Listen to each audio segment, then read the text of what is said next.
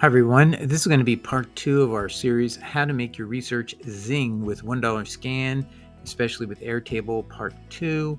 And this will be about ordering one book at a time. So instead of having to put a whole order together and instead of creating a whole box to ship all your books, let's try doing it one book at a time. That's what I'm doing now after I did a conversion of all my books. Now, as I buy every book, I have it shipped not here in my house, but to $1 Scan. They basically turn that book into an ebook, and just for a few dollars. And I have the original pagination for purposes of references when I cite books, and that's a lot better than technically electronic books that have no pagination or location reference that people can find. So anyway, I just want to show you how to do this, and I want to now first remind us what is the objective. How are we going to use it in the end run? Okay, here's the objective of using having digital PDFs of every document you are relying upon in terms of the books. They have to be in PDF and they can be indexed. So in Airtable, I created something called ebook conversions, keeping track of all the books I was coming in and doing. But once they were done, they went into this database, which is basically going to index everything. So I have the name, author, city, and so on. Then I have the broad issue that it relates to, and then I have the entire book here, and I can download each of these books. So if I want to look at the Book of Acts, I want to look at Mr. Mouch's book, I can just quickly click this button and up it comes. It takes a little bit of time because it's like a 300-page book, but it's not that bad. Wait for it. So maybe 7 seconds, but that's perfect. And then it tells me the name of the book, Paul on Trial, the Book of Acts, The Defense of Christianity, John Mach, OCRD. That means I've OCR'd it. I have all the words indexed inside the PDF itself. And then I can do word searches on the document. So that tells me I've done everything I want to prepare it. So here we go. I'm going to pause it for a minute. All right, so you can see the book here that downloaded in from Airtable. I can change the page now. I can look at it that way. I can go to page 40. I can then increase the size so I can read it better. I can add comments. I've already added one. Theophilus is a magistrate, so they're stored inside of Chrome.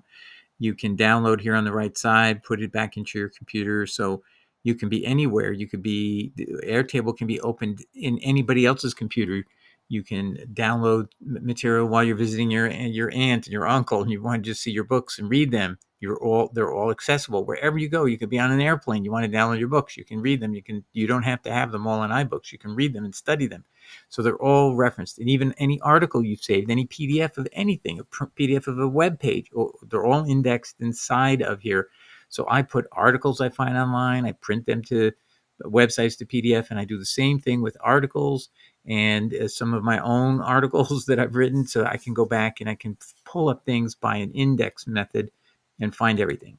So everything is indexed over here. I have the books on the Book of Acts. Peter Head has written books on Acts, for example. We've gone through those. Anti-Nicene works. One of them is from 1885, Philip Schaff. You see how this works? All right, so let's go back to our PowerPoint. And we're going to take a look here at, I want you to recommend you start at $1 Scan. You use the number $1scan.com. It's pretty easy to remember. It'll bring you back to this, and hopefully you've created an account. You can log in automatically with Chrome. It'll save your username and password. Hopefully you're using that to your advantage to save time. Just make a note of what that is and then go forward, and you'll see this is the first landing page. It's telling you where to send your books to this address. Now I'm going to explain what you should do with this address. This is, by the way, where it is located physically. So if you live in the area, you can actually drive to Campbell, California, and you can drop it off if it's close enough to you. Now, this is what you have inside of Amazon. I'm going to assume everybody has an Amazon account because everybody has an Amazon account. Some exceptions, but not many. So I basically put my name there, and I also put Mr. Akiko, that's the owner operator, and I say, my name, and then I put and slash Mr. Akiko or and Mr. Akiko, care of $1 Scan. This will be its address here. I put it all in one line. I think it defaulted that way, so I never put the apartment unit there. Here's their phone number in case somebody has to call in the address and so on. And you'll see that you're also allowed to identify if it's open 5 days a week and it's closed at a certain hour. So I'm just going to show you what I did. I basically just simply said it's open at 10 and I close at 5. Okay.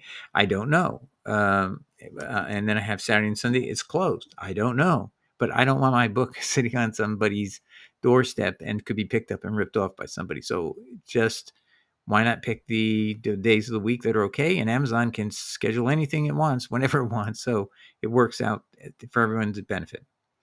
Then that's it. So I'm hoping you would try that out, send one book, and you'll find out how it operates. And maybe you don't even have the estimated charge, but you can set up the invoice for him inside of $1 scan. It lets you price it out, and then you can print that out and put that in an email or describe it. But basically, he knows what to do with one book. He just counts the pages, and he basically then charges you for it and sends you an email. You respond to the email, and then he will do the work. He's not going to do work without payment first, just so you know. So look out for your email. Look for a $1 scan in your email, and he will advise you what you need to pay. He sends you a PayPal request. You accept it. You pay with your own credit card, and that's it.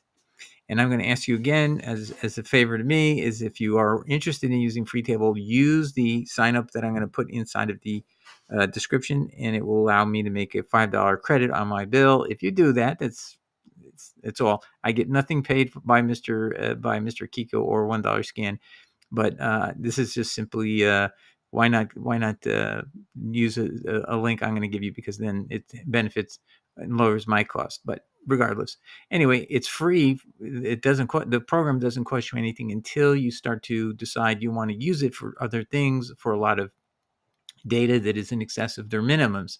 So they have a few hundred megabyte are free on these platforms. But if you decide to use it heavy duty, you might have to pay some odd dollars a year to Airtable. Okay, God bless. Take care. Ciao. Bye.